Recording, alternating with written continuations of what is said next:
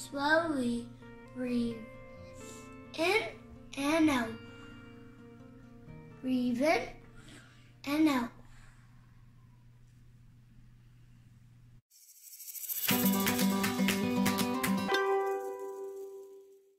Here's our memory verse for this week.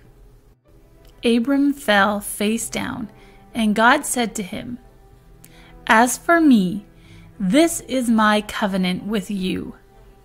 You will be the father of many nations." Genesis 17, 3-4. Son of laughter.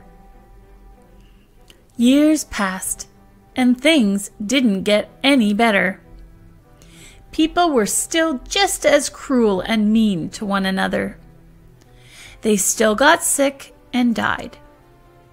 God's world was still full of tears. It was never meant to be like this. But God was getting ready to do something about it. He was going to make all the wrong things right. And He was going to do it through a family. "Abraham," God said, "how many stars are there?" God was about to tell his friend a wonderful secret. "Well, let me see," Abraham said, rolling up his sleeves. "But have you ever tried counting the stars? Then you know how hard it is." 993, 994, 997. Oh no. Wait. 1, 2. Of course, he kept losing count. "Too many," he said. "Guess what?" God laughed. "I will give you so many children and grandchildren and great-grandchildren, you won't be able to count them either." Abraham couldn't help giggling at such a wonderful idea. But he stopped himself. How could he have a family? Don't be silly. He didn't have any children, let alone grandchildren. He wiped away a tear. Anyway, it was far too late for him to start having babies at his age. He was 99 years old. What could God mean? "Abraham," God said, "believe me." And then God told Abraham his secret rescue plan.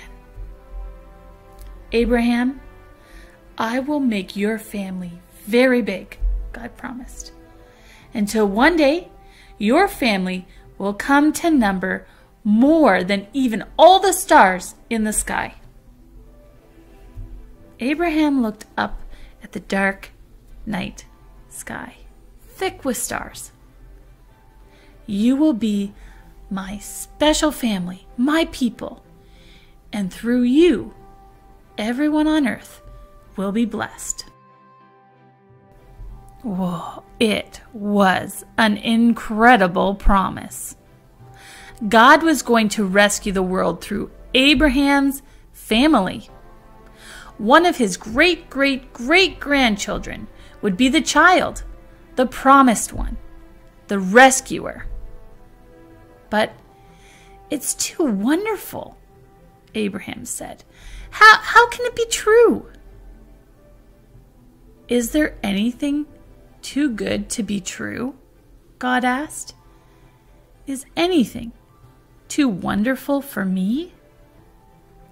So Abraham trusted what God said more than what his eyes could see, and he believed. Now, when Abraham's wife Sarah heard God's promise, she just laughed to herself. But it wasn't a happy laugh. It had tears in it. She'd always wanted a baby. Could her dreams come true? Could she really have a baby when she was 90 years old? No, of course not. Don't be silly. It was far too late. Sarah didn't believe God could do what he promised. She had forgotten that when God says something, it's as good as done. Of course, it was as easy for God to give her a baby son as it was for him to make all the stars in the sky. Sure enough, 9 months later, just as God had promised, Sarah gave birth to a baby boy. They named him Isaac, which means son of laughter. And Sarah laughed. But this time, it was a glorious, happy laugh. Her dream had come true. God would do as he promised. He would always look after Abraham's family, his special people. And one day, God would send another baby, a baby promised to a girl who didn't even have a husband. But this baby would bring laughter to the whole world. This baby would be everyone's dream come true.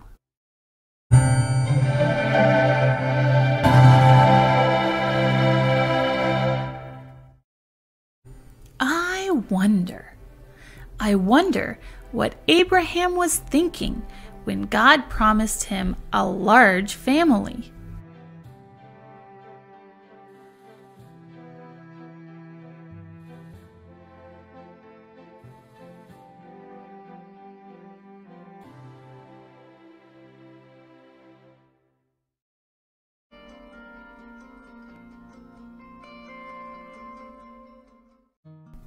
Please pray with me.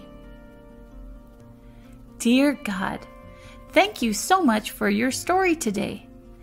Thank you for Abraham and your promise to him to make his family part of your rescue plan. Thank you that we can be a part of that family and that we can be one star in your beautiful sky. Help us to tell others about you and your wonderful rescue plan. In Jesus' name, amen.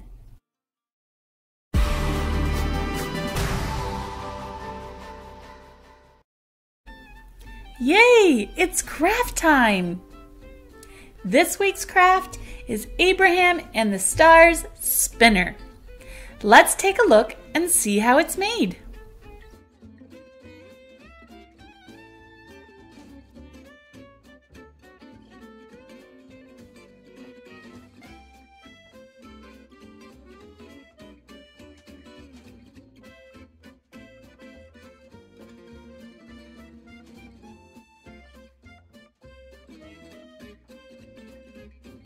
That's it for this week. Have fun shining at home. We'll see you later.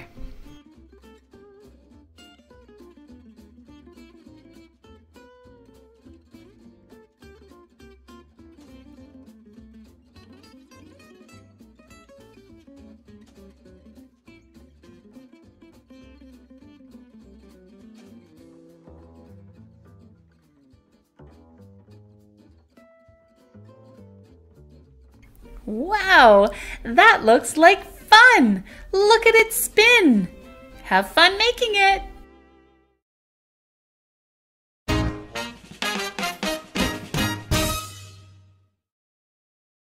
Don't forget our playlist this week. The song of the week is called Abraham and Sarah. This song tells the story of Abraham and Sarah and how they laughed at the thought of having a baby in their old age. However, God had a special plan. Sing along with this song and learn the special plan that God had.